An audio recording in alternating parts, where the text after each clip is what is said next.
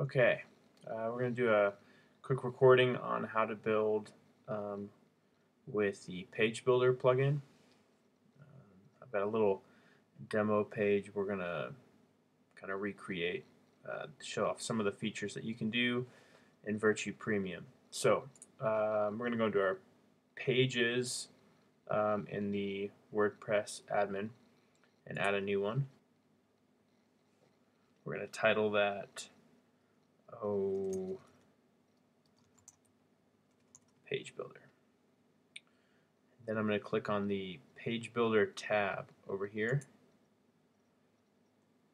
and in prepping I want to make sure I choose the right page template. So over in the page attributes I'm going to make sure I choose full width.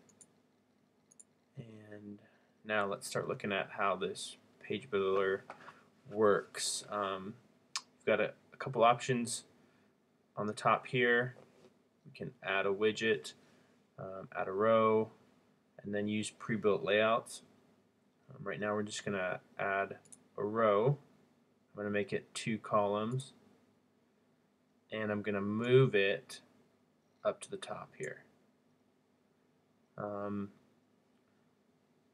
also want my right column to be a little smaller, so I'm going to grab it and actually just pull it that way, and I'm going to look for, we'll just say 40 and 60.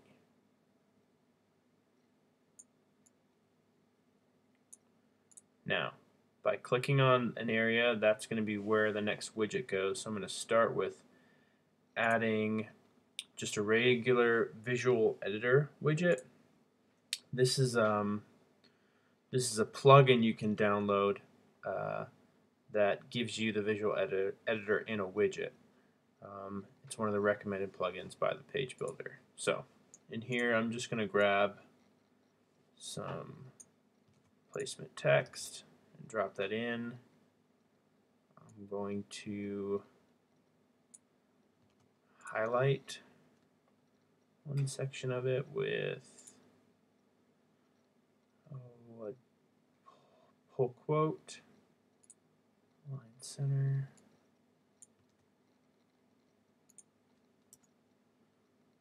and done.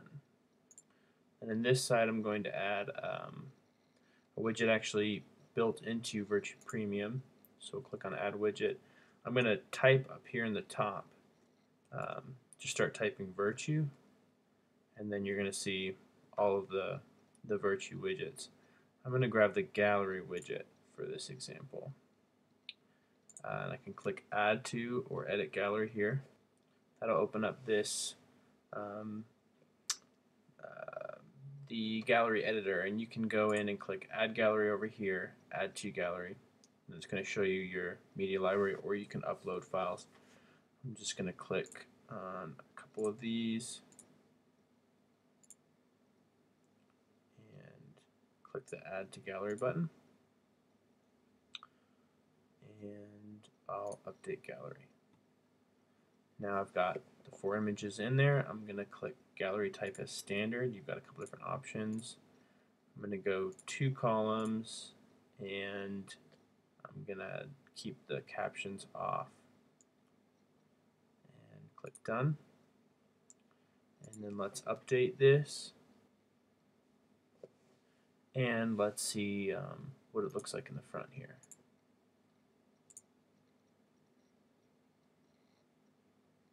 Okay, we've got a page coming together. Now let's add the next row. Go back to our editing, and I'm going to actually add another row. And on this one I want 3 columns. I'm going to move that in between these two. Click on this column, and I'm going to add another widget.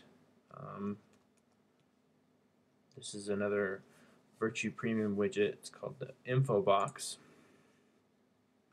and you can use icons with this. I'm going to do, let's do a laptop,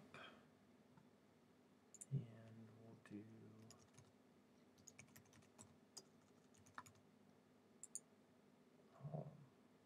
placement text.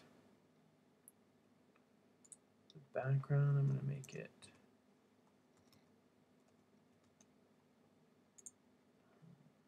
50. I can choose an icon style. I'm going to choose circle and make the background for that a darker gray. The color of the icon, close and off-white. Okay, done. And then one of the nice things you can do with Page Builder is you can duplicate a widget area. I'm going to duplicate this across and edit. Let's see, I'll change this to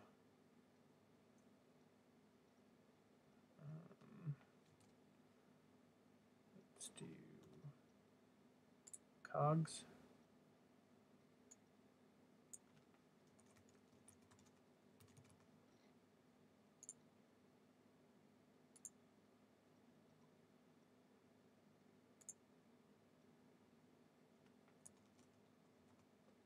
Trophy.